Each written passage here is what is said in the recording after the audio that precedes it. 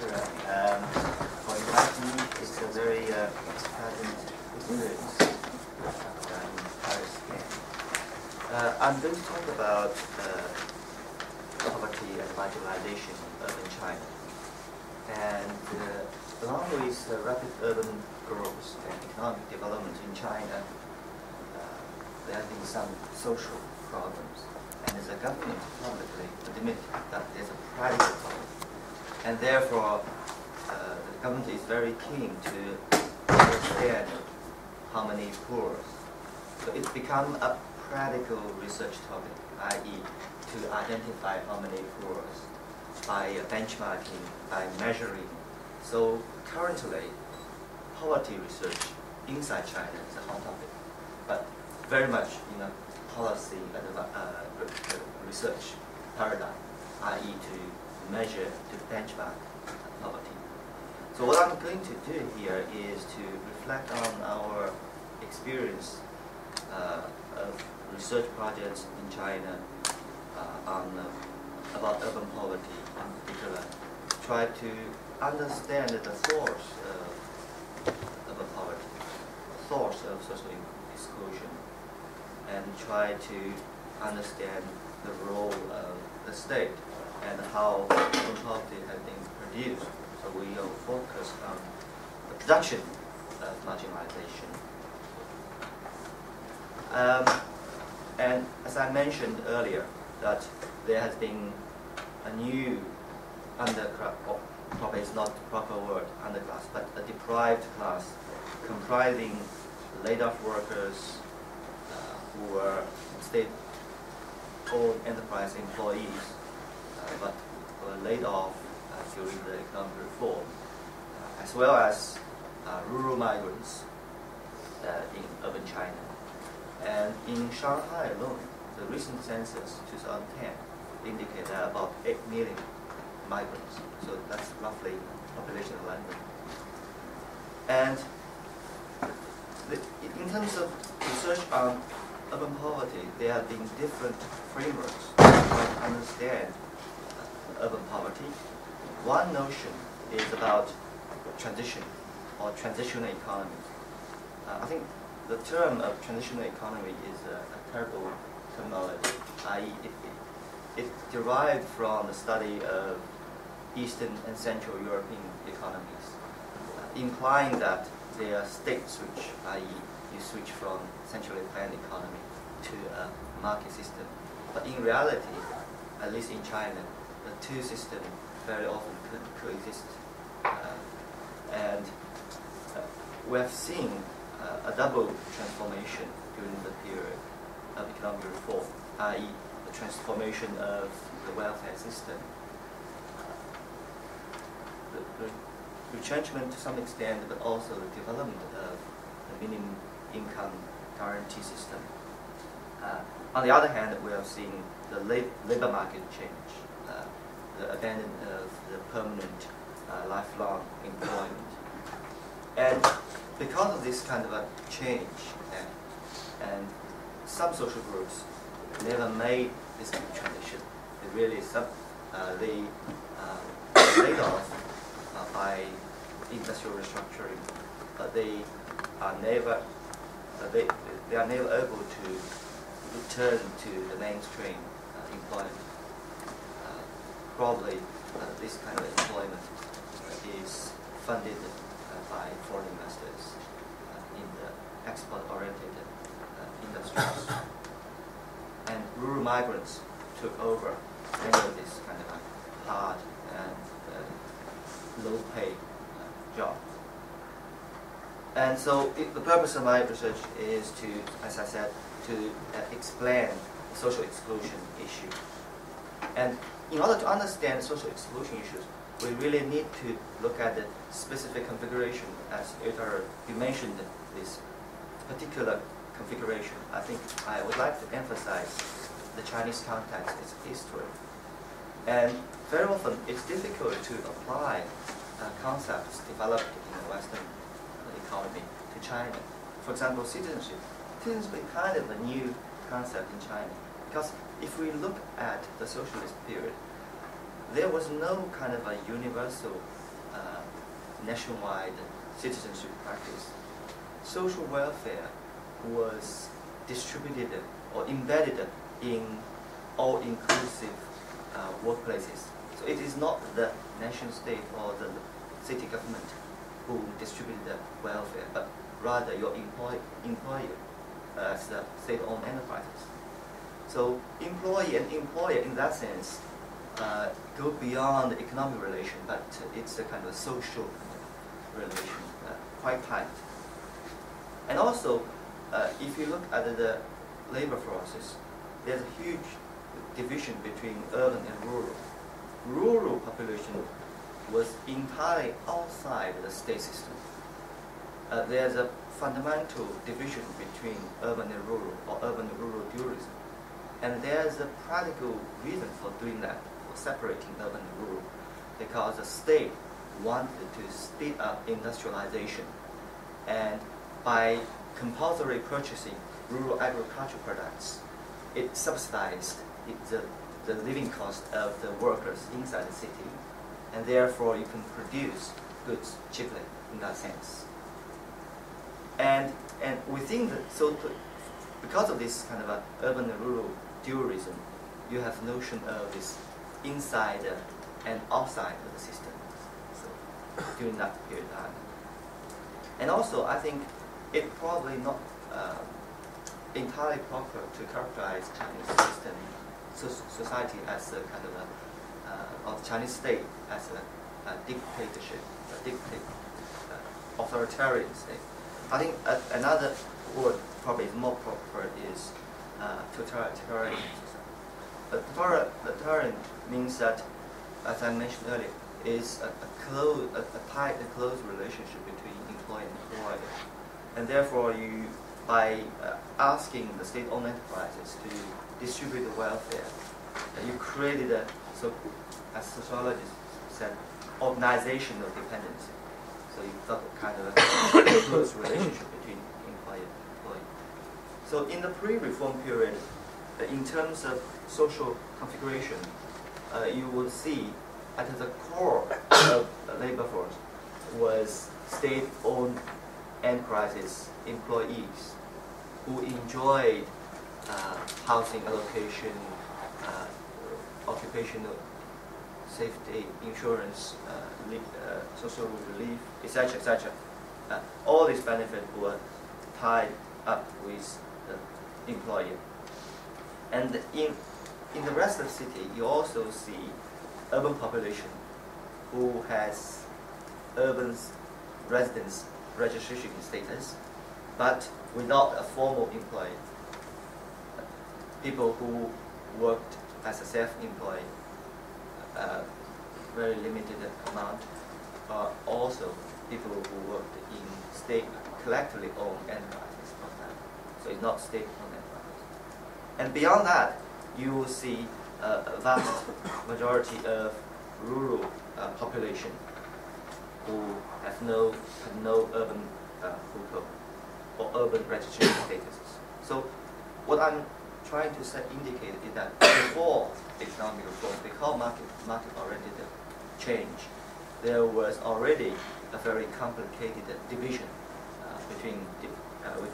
among population. And market reform has started several changes. Late market changes, the change from a permanent kind of a relation to a contract, work contract, or temporary workers. And in terms of housing provision, the state promoted commodifying housing. State suspended housing allocation to state-owned enterprises, and urban households have to buy housing developed commercially in the property market. And in terms of education, virtually it changed to a fee-based. So although the state, the central government required 9 years compulsory education, but a larger percentage was contributed by the local government and local state. And in a minute I'll talk about why the local state is reluctant investing in social expenditure. And in reality, that schools ask for voluntary donation, and you have to pay something in order to get into school. And in many cases, you have school catchment area, and if you are living outside school catchment area, you could get into school by paying donations. And also in terms of school entrance examinations, if a child falls below a certain amount, then you could convert the gap into capital contribution. So it's literally changed into a kind of fee-based private education. And healthcare is another major change. It requires a significant amount of individual contribution, and hospitals are no longer subsidized, but by getting the money from selling medicines. So that's why doctors tried very hard to overprescribe your thing. If you got a cold, they prescribe heavy medicines, expensive imported medicines, as long as you could afford it, because they get money from selling medicines. So literally all aspects you can see a significant change. And I think in terms of political economy, a major change is economic evolution, i.e. The rescaling of the decision making to the local state, and giving the local state the great autonomy to retain the profit from self-funded projects. And all these self-funded projects are outside the state budgetary control. And the local state could therefore accumulate capital and to invest in new infrastructure projects and to attract investors. So what we are seeing is a development of so-called entrepreneurial state, who is very keen to attract investment. On the other hand, related to that mission is the promotion of home ownership or housing ownership, and that explains why the local state is reluctant to invest in affordable housing, because to them it's purely cost. But rather, they would much like to invest in commodity housing, or to develop land, to sell the land in the land market, and then got money, land revenue from selling the land. And because of the development of home ownership, property right became a major dimension to divide divide population, and it became a base of participation. For example, in the suburb of Chinese cities, you see a widespread of gated communities. And in the past, state aid or state estate aid department manage this housing sector, but now increasingly homeowners association began to take over to manage it. And also you will see the exclusion of migrants, because migrants are not homeowners. They came to the city, they are tenants, and they live in an urban village. In a minute I'll explain what urban village is. And in villages, urban villages, for example, you have like 3,000 local farmers who are owners, but 80 migrants who are tenants. Migrants had no power at all to decide how the village should be developed, because they are not owner.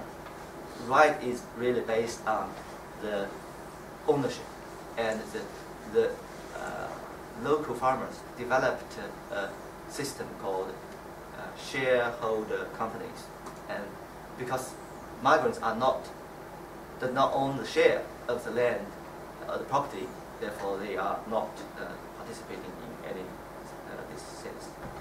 So our last couple of years we did two research projects on China.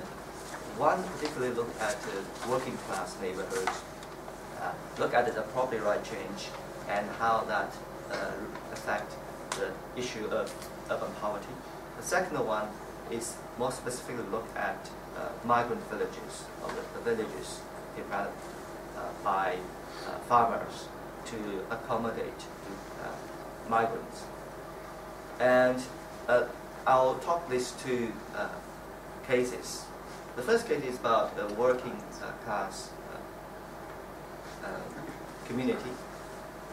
This is a community in the suburb of Nanjing, and it is the industrial area. It was developed in the socialist period, and you can see that there's a railway branch leading to the factories because it's a heavy equipment production area. And the area was developed nicely because the state invested in the area, and you can see that it is a mature urban area, and with its newspaper reading stands, and the state provides everything, including newspapers as well. But increasingly, this is a workers' dormitory, and increasingly wealthier workers, or not workers, wealthier company directors or the factory directors began to move out the compound, and while the workers stayed there. So, and some of them were laid off during the economic reform period, and become originally the dormitory was allocated to unmarried workers, but because of this stop allocation of housing, and more the workers have to live there and develop with their families later on. And if we think about how the working class is disenfranchised, we can think, in this case, I think the change of state workplaces is a major issue. The demise of state workplaces has led to the weakening of occupational welfare, or suspension of occupational welfare. And therefore, you will see the transformation from all-inclusive kind of a state-labor relationship to a kind of minimum living standard form. Minimum living standard form allow you to physically survive, but at a very limited capacity to go beyond that. So I think the side effects of minimum living standard form is that it captures people, vulnerable people at the margin of poverty. And in this case, we also see the inequality has generated, and it shows a strong past dependencies. For example, those who were allocated the bigger houses benefited most from commodification. When it was privatized, you got money, and then you sell it out, and you move out to a commodity housing, and when property price inflate, and you also benefit from the property price inflation. And the second case is about migrant villages, or the urban villages. During the rapid urban expansions, former rural villages were encroached by urban expansion. And this is really the boundary of Guangzhou in the late 80s. The rest area was agricultural land. And now this place has transformed into the new CBD of Guangzhou. And when you look at the morphology, you would see different kind of type of properties. For example, villas, and this were high-rise commodity housing, and this is village encroached by the central business financial center development. And in Guangzhou, the village retain the village structure because of relatively stronger the village structure based on the family, extended family. And this is a village in Shenzhen, urban village.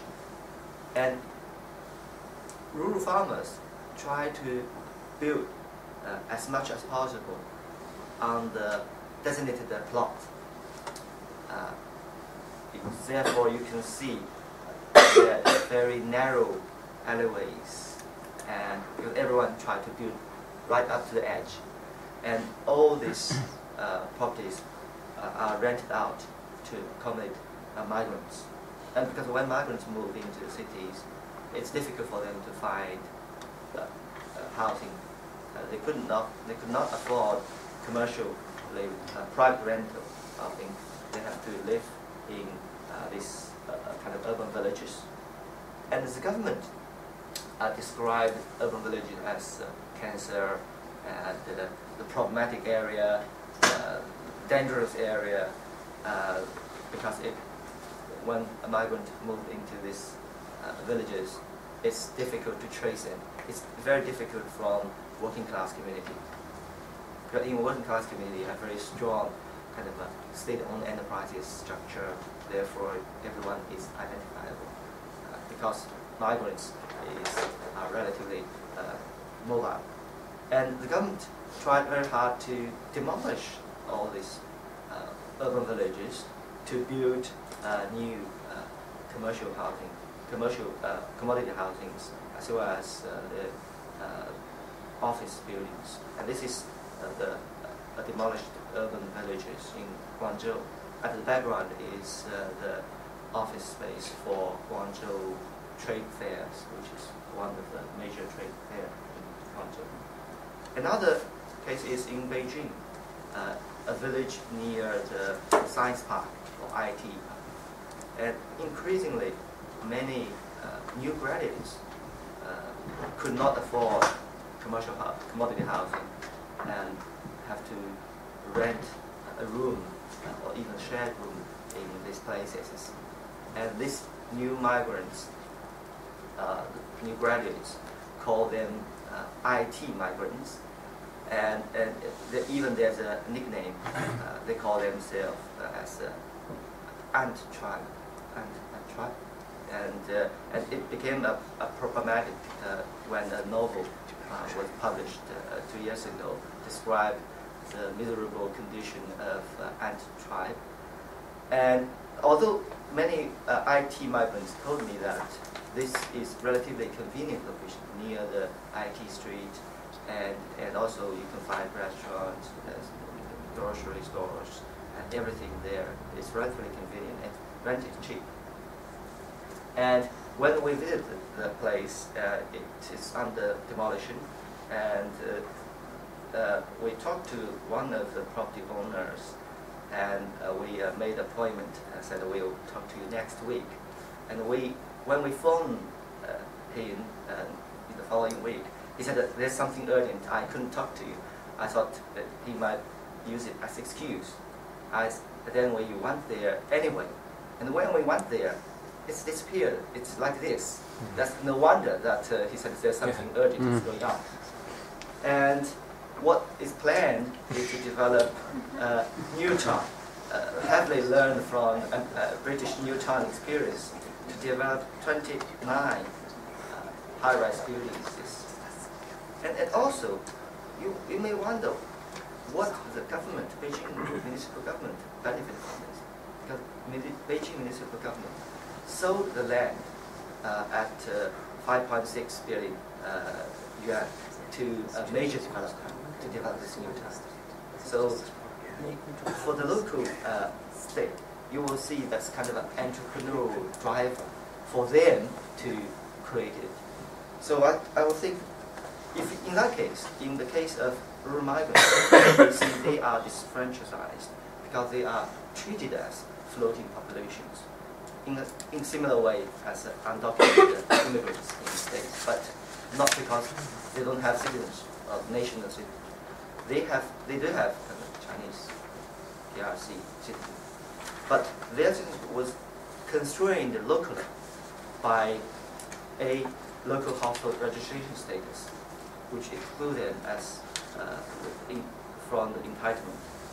B, the local entrepreneurial state who is more keen to develop the land rather than to distribute social welfare. And therefore, migrants' right to the city is limited. They are not entitled to local welfare systems, or they are only entitled to a different system of a lower standard. And I think when we study marginalization, I think it's important, therefore, to understand a particular space and particular social group.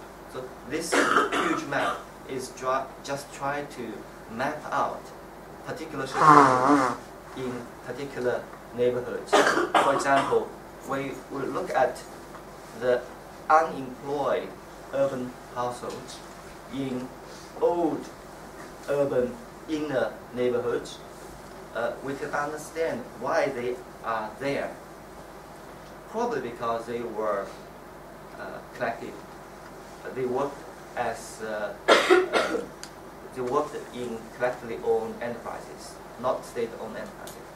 They were not entitled to state-allocated housing in the socialist period, and therefore they did not benefit from housing privatizations. And when during the economic reform, they were suffered first from these processes, and probably they were laid off first in this process. So probably I should conclude now to suggest that when we look at marginalization in China, we need to understand that it is a process in which the right to the city has been constrained, and the role of the state is very important in the production of the marginality, because it uses various sorts of pre-configured structure, institutional setups, to constrain different rights of different social groups. There's a strong past dependencies, as I said, institutional setup by state, for example, household registrations, and also it's related to how the poverty is managed along these configurations. For example, exclusion of migrants from urban welfare, and therefore, just repeat, and marginalization is not, in this case, peripheralization of laboring economic system. For example, rural migrants, about majority of rural migrants works in the migrant villages. Over 70% of migrants work in one way or another. So the employment rate is very high. So they engage in the global commodity production. So in that sense, they are not peripheralized, but they are marginalized because they are managed by the state in a particular way, along the line of insiders and outsider systems. They were treated as outside the state system, and under the market-oriented reform, this kind of outsider will continue excluded from additional benefits. Thank you very much.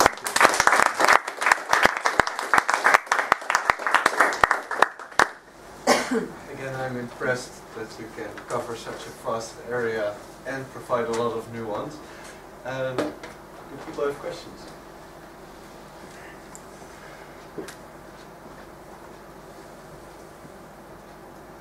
Fulong, it's fascinating. Just an empirical question. Can you just spell out for us how the ongoing mechanisms of what I would call influx controls impact on the dynamics that you literally, practically, how do they manifest? What kind of influx control? The right to be in the city, the right to the presence in the city, the sort of the state policies of There's no physical control.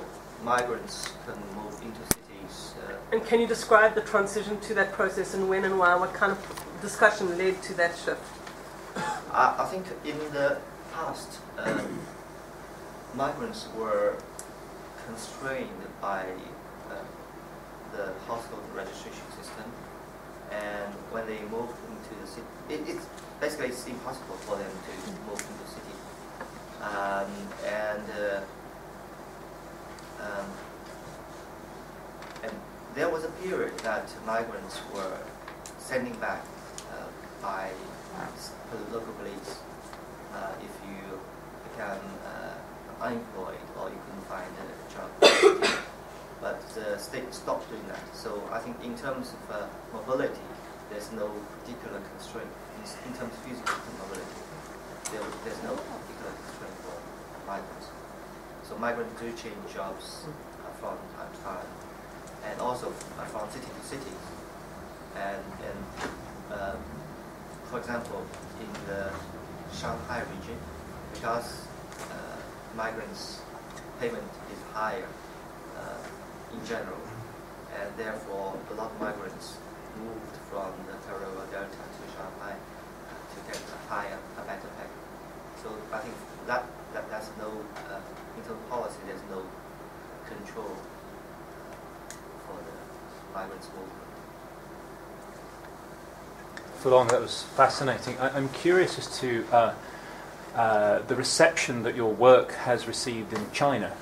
I'm just curious as to if any of your work has been translated, first of all, and given the story that you present is one that shows the human consequences of the so-called Chinese economic miracle. I'm just curious as to how you, as a scholar of cities in China, have been received and how your arguments have been received when you are in China. That's interesting because we do publish in a quantitative way in China of our research publications. I think people, local officials are very honest and frank in terms of discussions, and also I think many Chinese researchers are very outspoken inside China as well. Okay. But when we present our case in China about inside China, we present it in terms of the result of quantitative select.